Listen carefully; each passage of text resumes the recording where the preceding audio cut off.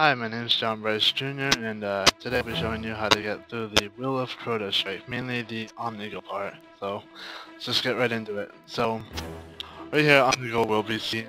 You don't do much damage to her. You'll end up teleporting into the back of the room and eventually to the next area. So this part is mainly just killing any enemies that she spawns in. It's really simple, nothing too hard to do. Especially if you're higher than level that you would be easy to play this at, would be level 26. So once you defeat all those enemies, you get to the main area where you start fighting her. Now this part is just because of all the ads or enemies it spawns in. So it's pretty much a clear and then target her type of method. Best spot to stay in would be the first room right before you enter where Omnigul actually is, because you can actually cover and most of the enemies tend to go towards you, which allows you just to take them out and then focus your fire on Omnigul.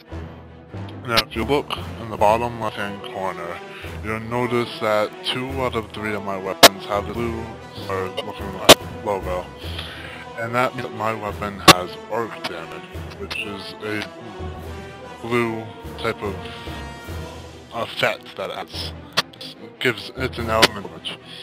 And Omnigul has an arc shield, so any weapons with arc will easily take down her arc shield. So any arc weapon, you have sniper rifle, I happen to have the Fatebringer, which is a weapon that has it. Any weapon has it will be able to demo fairly easily. And it's really just focusing your firing on her. Use my horn rocket launcher on her just because it deals a lot of damage once her shields are down. That's the main point, is you want to make sure that her shields are down enough that you will be able to kill her. Other than that, it's just clear the room of as many enemies as you can, and then make sure that everyone's focusing their fire on Omnigul once her shields go down, and you'll have the mission beat.